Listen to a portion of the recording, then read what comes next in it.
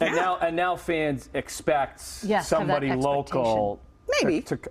Well, it's not happening everywhere. It's not? No. Oh, it hasn't happened at every one of his shows. Because not I'm only seeing the big ones that are coming up, and people are talking about the big ones. Yeah, okay. I don't know, because he does a song that features Luke Combs. That's the only reason why I think it's going to be Luke Combs. And Luke Combs is from Nashville? I'm pretty sure he's country. That's big for Eminem, because you don't see Eminem doing stuff. He's never anywhere right now. Well, the thing is too is Eminem is not he's not pop. Right, no.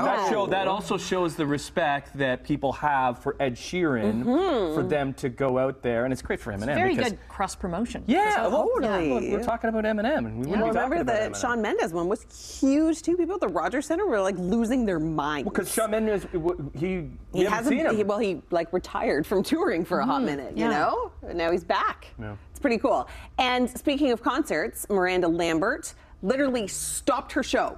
Completely stopped it because she didn't like what a few fans were doing. Kind of on that team. Me too. Yeah. What team? Obviously, we've been talking a lot about concert stuff and all the shenanigans of things arriving on stage and hurting artists. Obviously, no to that. But you do pay big bucks for a ticket, and you do. And they're wanna, obviously front row. You do want to. So they probably paid a ton of money. Document that. I don't understand the people. I know we got to go, but I don't understand the people that have their phone up for the entire show, filming the entire show. Are you going back and watching that? You can YouTube that. But if you're doing, maybe they were doing that. I don't know. Maybe they were doing it throughout the entire show. I have a feeling that the two of them were like, hey, let's get a selfie with Miranda Lambert in the background, and they did this, and then she was like, oh no, stop. We don't know the context. Maybe they were doing it throughout the show. I am all about the fan. Yeah.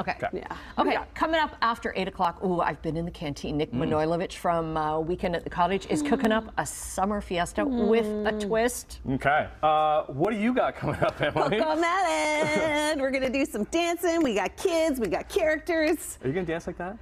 No, I'm going to dance better than that. This is just my couch dance. We got wee little whippersnappers all over the place here, so that's going to be a lot of fun. So we have to keep everything super PG in the hallways, guys, remember. Yes, PG in the hallways. Of course. You have a birthday today. It's July the 18th, and you share it with Priyanka Chopra. Happy birthday.